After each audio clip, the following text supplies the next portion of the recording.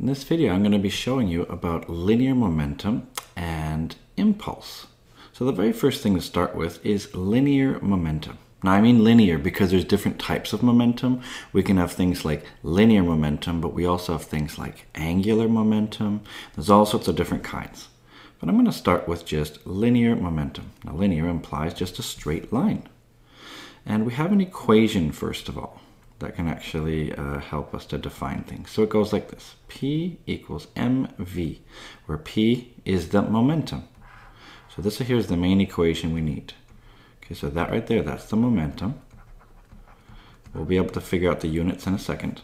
We have m, of course, is the mass, and that's measured in kilograms. Then we have v. Whoops, that's a bad k there. There we go. So v, that's just the velocity. And that velocity is measured in meters per second. So there we go. So what's the momentum measured in then?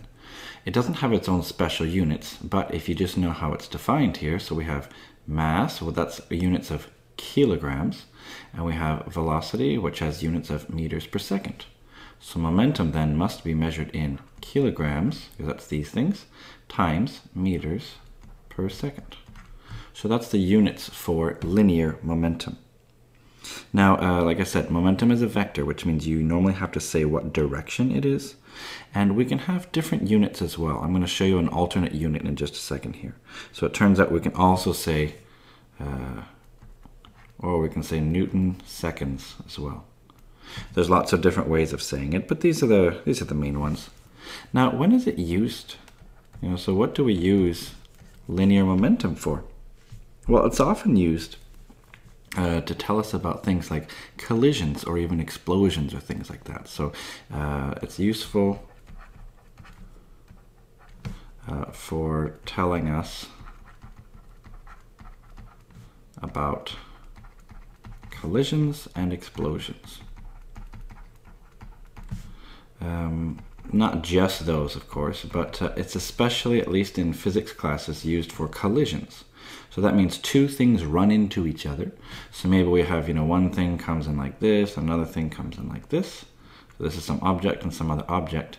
And when they meet, what happens to them? Well, it all depends if they stick or if they bounce or if they sort of half stick and half bounce. But basically, we can use momentum. It turns out we can use what's called conservation of momentum in order to help us to predict where different things will go.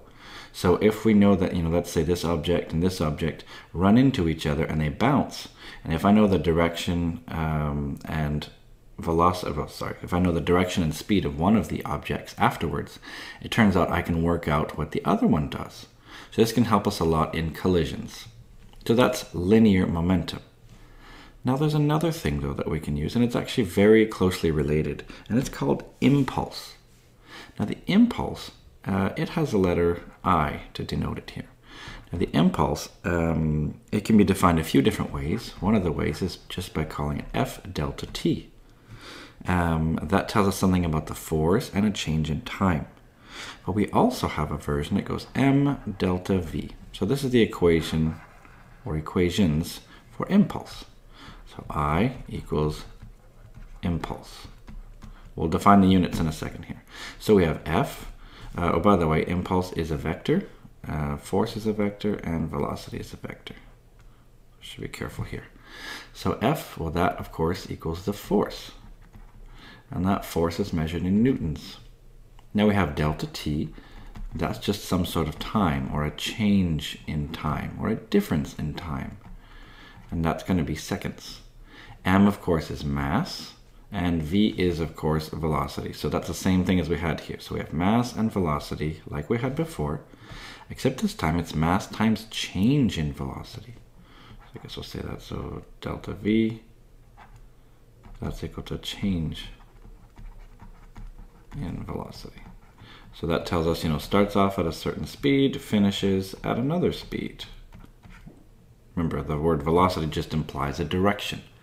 So that's that. Now, how can we then define impulse?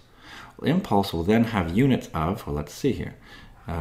Maybe I'll actually be able to just pick it up and move it. I think I need a bit more space. Whoops. Didn't mean to do that. I would actually like to pick up all of this Oh, it's not going to let me. Isn't that nice? That's fine. So if I look at this then, I can do the units for impulse. It's going to be, well, units of F, which is newtons, times units of delta T, which is seconds. Or I could also say units of M, which is kilograms, times delta V, which is units of meters per second. Now look very carefully at these units, kilogram meters per second. Look back at this one here, where we had momentum was in kilogram meters per second. And remember I said it's going to be or Newton seconds. And the reason why is right here. Turns out impulse and momentum are very closely related because impulse is nothing but a change in momentum. So sometimes I like to rewrite this as I equals delta P. In other words, the impulse equals a change in momentum. That's, I think, a really nice way to look at it here. So we could say that the impulse is a change in momentum. So of course it has units of momentum. I mean, it makes sense then. If impulse is a change in momentum, see, that's m delta v. If we just had mv, that would be just momentum. But we have m delta v. That implies a change in something. Now, the mass doesn't change, we're assuming, so that's why we say delta v here. And of course, F delta t, well, that's something useful for us. But there's a few extra little points I'd like to point out. Sorry for the pun there. But we have this. If we have I equals F delta t, I want to show you something. I want to show you a graph. So what if we have a graph of a force over time? So of course this force would be in newtons and this time would be in seconds. Well, it turns out if you have some sort of collision happening or some sort of thing going on, so maybe, I don't know, maybe we have some force that goes, straight across, all of a sudden it goes down, all of a sudden it goes across again. So let's say this means you apply a force here, and after a certain time you apply less force, and then you apply that same different but lesser force here. If that was the case, it turns out you can figure out the impulse and therefore the change in momentum in something by looking at this graph. Now what I like to do is when I look at a graph, a key feature that I like to teach students is that, well, there's only basically three main things we tend to do with graphs, at least in high school level physics and even math. One thing we can do is tell the y-intercept. That's sometimes useful. Another thing we can do with a graph is find the slope or the gradient. Remember, that would be just, picking a point and picking another point and finding the rise over run. In other words, the delta y over delta x for that thing. And if I did a slope, look at the units carefully. I would do units of these things over these things. In other words, I'd have f over t. And take a look at this, f over t. No, that's not this. Another thing I can do, however, is take the area under a curve. And if I do that, I mean, if you remember how to take the area, let's say I wanted the area under this curve from, I don't know, here to here, let's just say. Let's just say I wanted that area right here. If I wanted that area, that would be units of, well, length times width, or, height times length. It depends how you want to define it, but it's basically these things times these things.